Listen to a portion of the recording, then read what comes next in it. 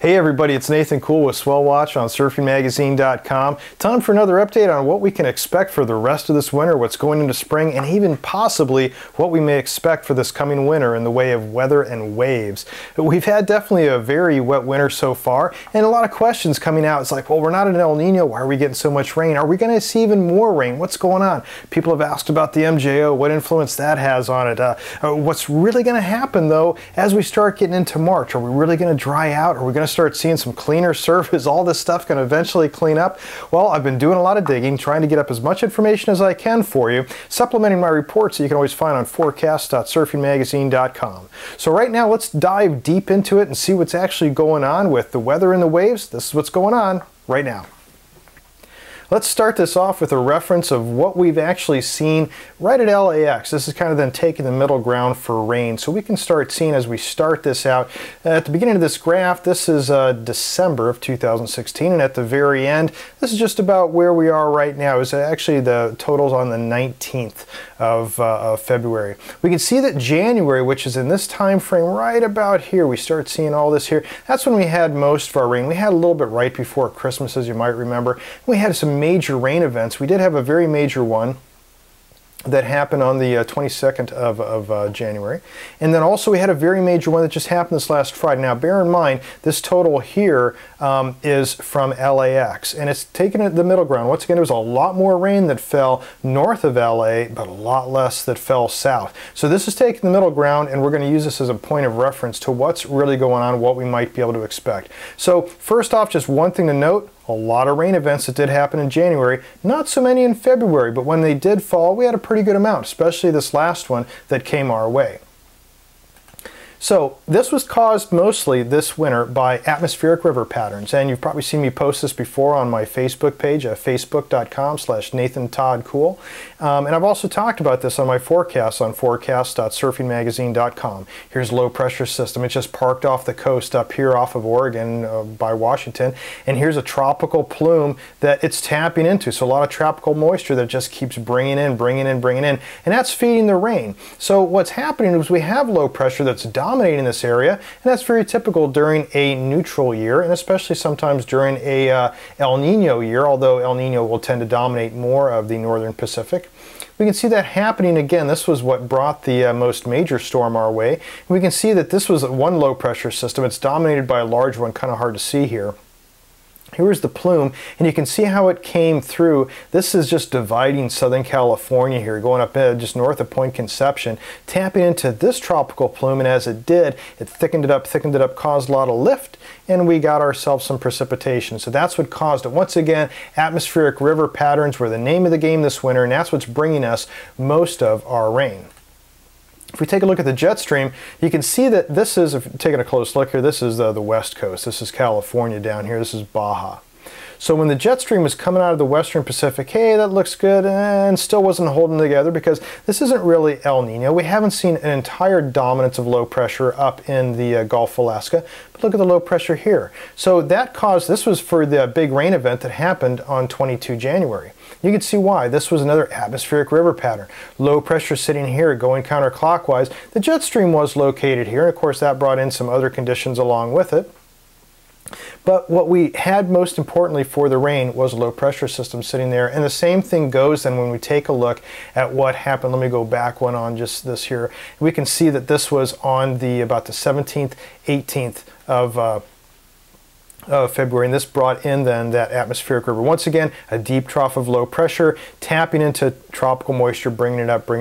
So even though we had somewhat of an ideally placed jet, this is what was really causing it. Now, atmospheric river patterns, you would think, well, it's El Nino, we should be seeing a lot of rain. No, El Nino lowers the latitude of the jet stream to increase the likelihood that when we take a look at the jet stream, sorry about that, when we take a look at the jet stream, that the jet stream would stay contiguous as it goes across. You can see it didn't do that really here.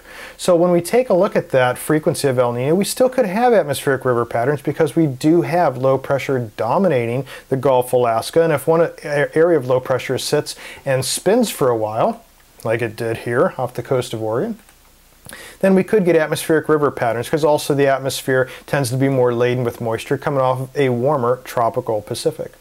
During a neutral year, which we have actually been in, it hasn't really been a La Nina, though. We're still about 24% of, when we take a look at all the different atmospheric rivers. This is from a study from the journal Science, journal Climate, by the way, and I'll show you a little bit more on that in just a second. But the neutral years, like we're basically into now, we still have a good chance of seeing atmospheric river patterns. In fact, the Great Flood of 1862, I believe it was, in California. Anyways, the Great California Flood, they do know in the 1800s that it was not tied to an El Nino. It was more of a neutral year. So we're seeing that once again, that pattern of atmospheric rivers. That study I mentioned in the journal Climate, I was looking into also the influence of MJO, and I'll get to what that is in just a second. But for those interested, there does seem to be somewhat of a causal link to the MJO and the possibility for atmospheric river formations, but not exactly what we may think. So let's take a closer look at that. For those that aren't familiar with the MJO, it's the cyclical pattern that falls around the planet, and in this particular paper was written by, you can see at the top there, John Gottschalk from NOAA, I believe is how you pronounce his name. Anyways, you can see that it's a cyclic pattern. It goes around just weeks at a time, constantly around the equator. It's stormy in one place, and on the other side of the planet, it would not be stormy. So this could influence a lot of things. It doesn't cause El Nino. It can help intensify an El Nino in the springtime because of more winds that it could be causing in the western Pacific to send more warm water over to the eastern equatorial Pacific. But when it really comes to atmospheric rivers, this is something that's still not really quite understood, but there does seem to be some causal link. But it still comes into question this time around. This is a very confusing model for those that are unfamiliar with it, showing RMMI1 and RMM2. And this is showing the amount of cloudiness and temperatures and whatnot to get somewhat of an index. How strong is that MJO, where it is. And so zones 7 and 8 are what we're interested in. This is when it starts entering the western Pacific. This is when it gets closer to us over here on the west coast. And what could it do? And we see here that this time around, this red line here, this is February. And sure enough, February 17th, major rain event, we had a very strong MJO. Let's take a closer look at that. Very strong MJO signal was there. But when we take a look just a year before, we still have somewhat of a strong MJO during the month of January, which is when, of course, we got rainfall. So did that really cause the atmospheric rivers that we started seeing over January and into February? Well, when we take a look at the rain, remember January had a lot of rain. February had a very major rain event. But when we take a look then at what was going on in January of this year, in the purple line, it really didn't do much. So is the MJO actually to blame for this? Is it a contributor? That's something that's still unknown. So one of the reasons, just for the record, that I really don't count on the MJO for doing long-range forecasting, although it is something to be watched and could have an influence, and more so over ENSO. Speaking of which, the ENSO signal that we're taking a look at right now has been on the low side. So this right now, this was the El Nino of last year. We started seeing that really start to influence in 2015. 2016, yeah, we started seeing a bit of a drop off in that, and it was not really a La Nina, but started picking up a little bit. One of the major influences has been the PDO. This is kind of El Nino's bigger brother. When it's warm, it's more of like an El Nino, and it can influence more El Ninos. And for the last few years, it's been very positive. So when we start overlaying that, we can see that, yes, we do have a trend to El Nino, and we've had a very strong PDO. In fact, the PDO, this is looking over more years from 1981 through 2016, positive PDOs over the last few years. When we were in the drought, we had negative PDOs. So now that we're in a very positive PDO, which we can see here and also here, this likelihood of El Nino to resurge is very high. So, in fact, take a look where we are. This is right, and this is just today, as a matter of fact, 20th of February 2017. We got warm water starting to gather again in the equatorial Pacific. So El Nino seems to be on the rise already, and it's only February. In fact, taking a look at the long-range models here, we can see that where we are right now, this is where we're sitting today. We can see that we came out of that. You can consider it maybe a weak La Nina. I would consider it more of an ENSO neutral. We came out of that, and it looks like, according to all models, we could definitely be up to 1.5 degrees Celsius anomalous by the end of the year. We're talking about levels that would be similar to the 97-98 El Nino. So that's not all, though, that's got our attention. And of course, one of the big things is, what do we have in the way of atmosphere, and are the atmospheric river patterns going to continue? Do we have the fuel for that? So this is taking a look at humidity in the atmosphere. As we move this forward through time, we can see that there's still a lot of humidity. We can see that there's still a river pattern right now that's being drawn in to California. But that is looking to be disrupted somewhat. High pressure, remember, those undulations in the jet stream are not going to necessarily stick with us. So we need to have low pressure stay there. And look at that. Low pressure, once again, comes into play. This is looking out Saturday the 25th.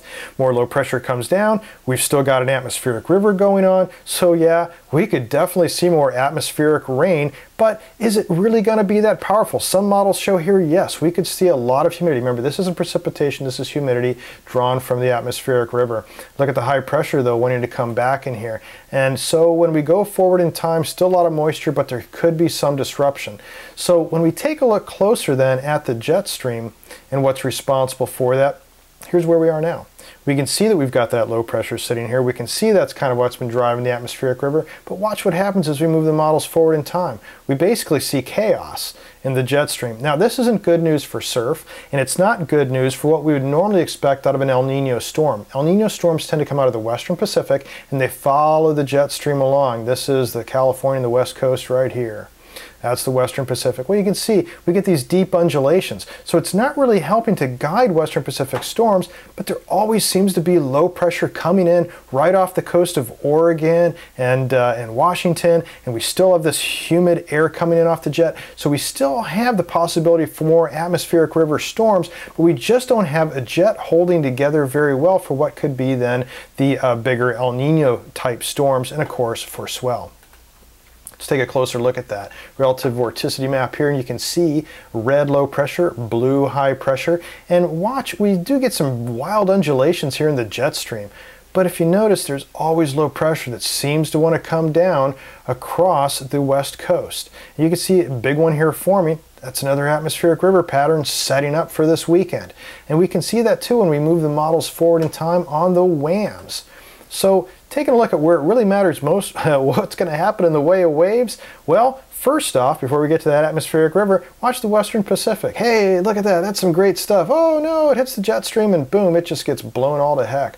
So it doesn't really have a chance to go across and build. So any of these storms coming out of the Western Pacific, they're not looking to big swell makers at all for California. So instead, we're looking at more localized wind swell or low pressure systems that would form here. And sure enough, as that atmospheric river pattern starts to form, so does the wind, and so does then swell, as you can see here. So that's a localized wind swell that would definitely be hitting then later, about the beginning of the month. So anyways, for swell for the long term, as long as we have this major disruption in the jet stream with things just kind of going hog wild, we don't have very good guidance of storms coming out of the Western Pacific, then of course that really hinders us in the way of waves. As far as weather is concerned, well, more atmospheric river patterns. All we need is just low pressure sitting off the coast here. The atmosphere is definitely very laden with moisture, so as long as we have that going on, we could definitely see more rain in Southern California. Now bear in mind, it's almost impossible to forecast weather 2 or 3 weeks out. It's nearly completely impossible to forecast weather also for the end of the year. But look what's happening right now. Everything is still conducive for atmospheric river patterns. The jet stream, though, is all over the place. So there's nothing really solid on what could happen. It's very hard to judge when the jet stream starts doing these wild undulations because we have no guarantee of a Western Pacific storm making it all the way over here. So swell, you can almost nix that when it starts coming down to it. Sorry about that. As far as weather, though, well, as long as we can tap into a very moist atmosphere, which we have right now, and we can get more low pressure systems just even dropping down from Canada and parking themselves off of the coast of Oregon and Washington, then yes, we could definitely see more rain in Southern California. If, though, the jet stream near to our area can stay low enough and allow those low pressure systems to dive farther south to be able to tap into that tropical moisture. Still a lot of ifs. Does, though, look like we could still get more rain on the way. We definitely have broken some records in some cases. I'll cover that at another time. But as far as then looking at for the rest of the year, well, we could be going into definitely another El Nino. And that'd be great news for a lot of things. First, we'd have a chance to dry out over the summer months. Over the summer months, we could then possibly see more hurricane activity for more hurricane swells. Hurricane activity, I should preface, would be in the eastern Pacific, and of course usually doesn't do any danger on landfall, but does bring beneficial swells to California.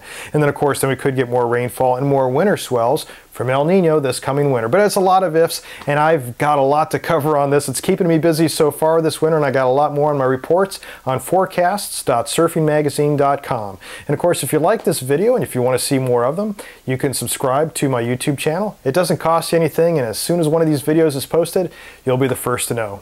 Well, thanks a lot for watching, and until next time, take care, be safe, and smile in the lineup.